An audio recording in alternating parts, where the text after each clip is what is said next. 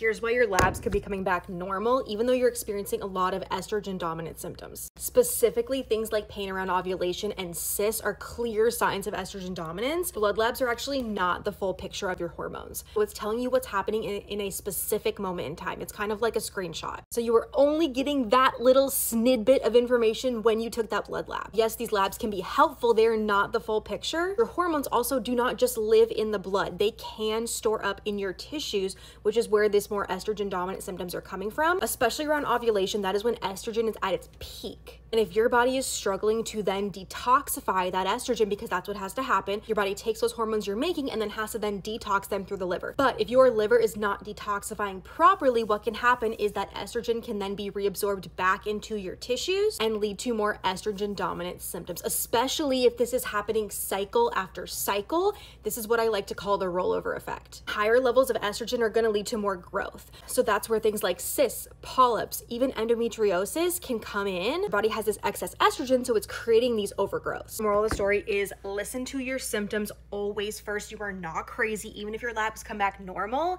keep digging deeper. I would still be supporting estrogen detoxification, supporting progesterone levels, and especially liver support. Let me know if you want me to make another video diving into these topics. Hope that helps.